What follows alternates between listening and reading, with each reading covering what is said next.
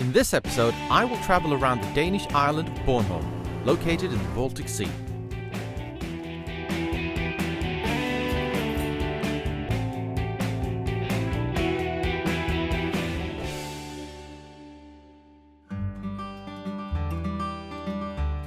I feel like a kid again. Are they okay? Yeah, perfect. It's just a tiny little berry, but it changed your life.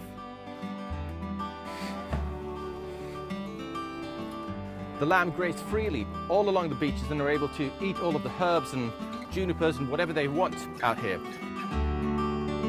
If you're looking for a destination to travel to that can boast with white sandy beaches, rocky shorelines and food that will put a smile to your face, then you should not miss this gem.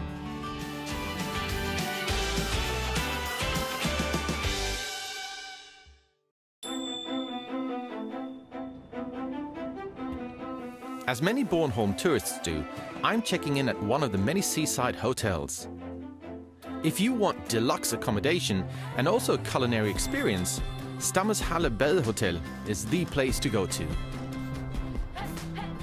Wow. It's a nice view, huh? It is absolutely stunning. Yeah. Absolutely stunning. Hello! Oh, this is nice. Yeah. A bit of coffee in the sun. I was here, was it 3 years ago? Yeah. And visited Bornholm. And I was surprised then to see how much has happened since the last time I'd been here. But now, 3 years later, it seems like a lot has happened already. Why is that? It's not only the 2 or 3 best restaurants that has been raised, it's also the bottom level. Yeah. Everyone has been a little bit higher. It seems like that. Yeah. Like everybody's sort of muscled up and it's coming together. Yeah. It means that before you bought something by the grocery, now you make it your own. You're proud of your product. But it also means that the real heroes on Bornholm, it's not the restaurants, it's not the chefs, it's not the owners, it's the producers. The guy who makes the vegetable, we call him in the morning at 10, he picks it up at 12 and we serve it at 18 or 6 o'clock in the evening. It's wonderful. It's every restaurateur's or chef's dream to have it like that. Yeah. We always talk about love. You can taste the love on the plate. And here it's difficult not to be in love, actually.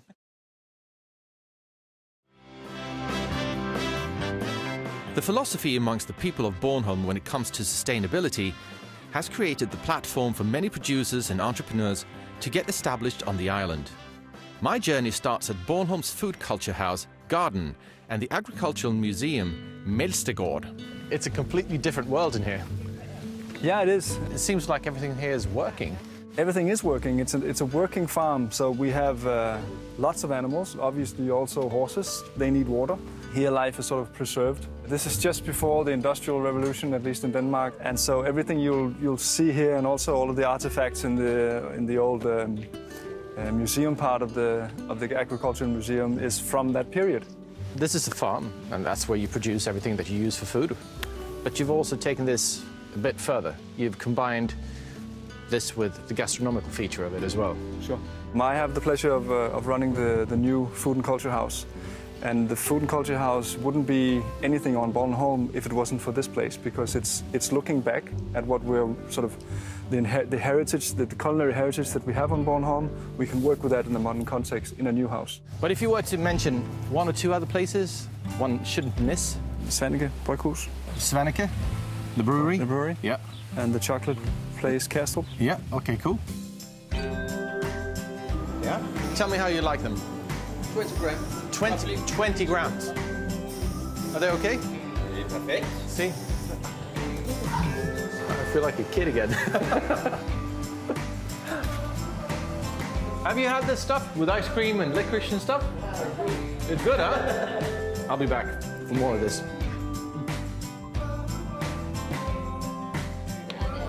Hello, hello. We smoke traditional way here, like we done in the old times. So here they are. Wow, wow, wow, look at that. Traditionally smoked herrings. Down here we are Denmark's oldest smoke family. I'll be the 5th generation. That's what I'm talking about now. That's how it should be. This is the way it's supposed to be.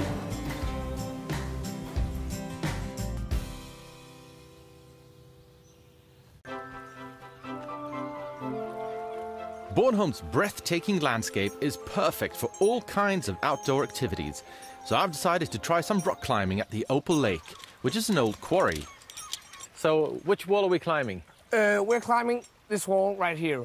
Okay, good, cool. I need some gear as well, Yes, right? that we have right over here.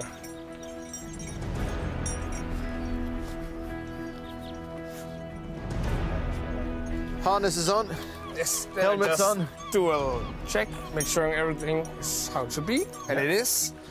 Then let's go climb. Okay, cool. I'll see you at the top. It's fun.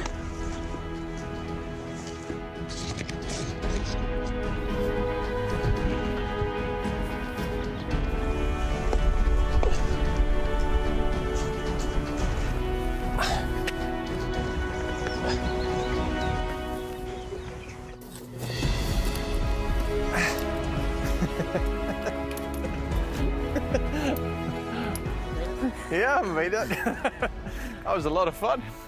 And the view is absolutely spectacular from here. What was that called up there? That's Hammershus, an old medieval castle. It's nicely situated up Yeah, there. it is. Yeah. Oh, that was a great experience. Thank you, guys.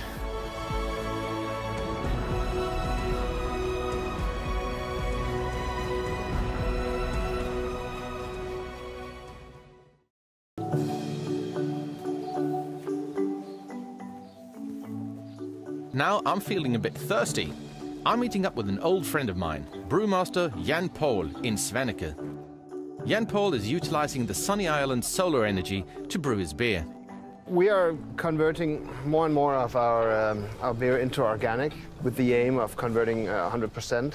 We've just installed solar panels on the roof of our brewery. They give 110 kilowatt. The sun is shining like today, which is quite nice. And yeah, stuff like that. Yes, it is quite nice. And it's great to be able to harness that energy and use that in your brewery. It's sure. fantastic. Should I pour for you? Absolutely, please. See, it's a bit hazy. This is just, well, kind of, you know, New England Pale Ale kind of inspired. Oh, that is nice. And harmless to your surroundings.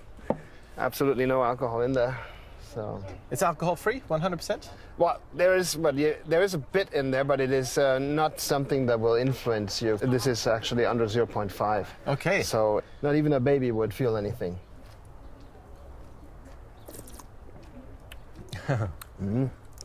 That's a good beer. Yeah, it's alcohol or no alcohol, that's a good beer, period. What's the secret to an alcohol-free Well, the beer? idea with this is not removing alcohol from a pre-brewed beer. I'm just simply fermenting this without the alcohol being formed. So what's normally fermentable for any brewery yeast will not be fermentable for this particular yeast strain. Okay, so that's the secret. This is the secret. It's this particular strand of yeast that you're using. Yes, exactly. This is a New England style. Yeah, you could call this a New England style pale ale. Really, it is a pale ale. It has the American hops. It has the protein profile that makes it hazy, like it is. It is. And the haziness comes from? From protein mostly.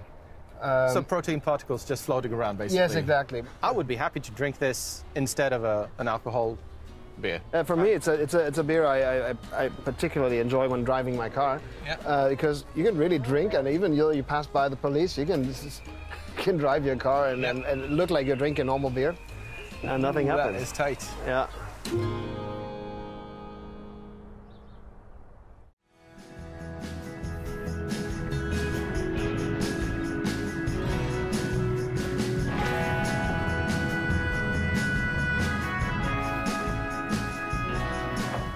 Back in 2008, Camilla and Mats decided to, well, leave the life that they knew behind them in Copenhagen and move out here instead.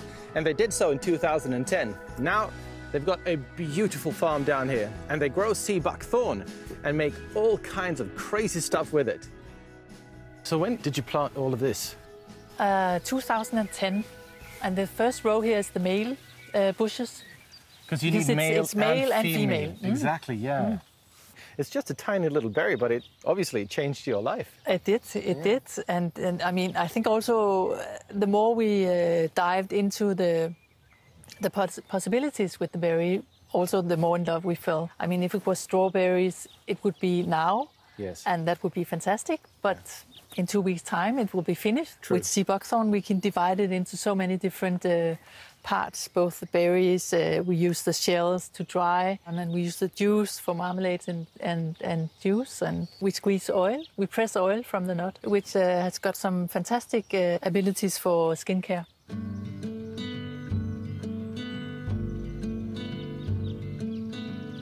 I've heard that one of these little ones, once they're ripe, Yeah, contain the same amount of vitamin C as an orange. yeah, that's true. And it is true. It is true. So one of these a day Yeah. is going to keep you, keep you healthy. We send a branch with orange berries with our daughter to the school, and they are really sour when they are orange and mature. Teacher said, eat 3 each and you will not be ill this autumn. And they did. And they did. Yeah.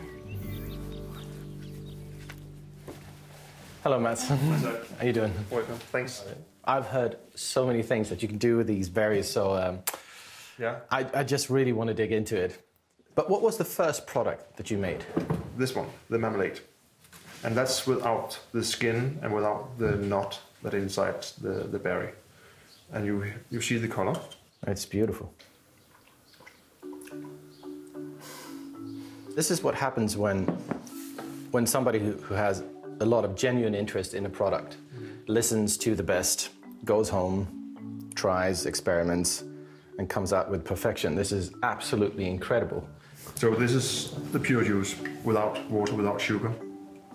In this little cup that I'm holding now, how many berries would this be, roughly? 10 to 20. 10 to 20. Yeah. So in vitamin C, that's equivalent to roughly 20 oranges. So cold, no more. I'm never going to get sick again.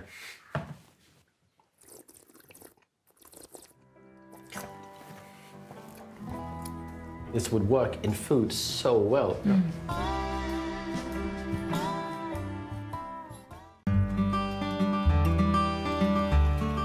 Bornholm really has its own terroir, which gives the produce here its unique and special flavour.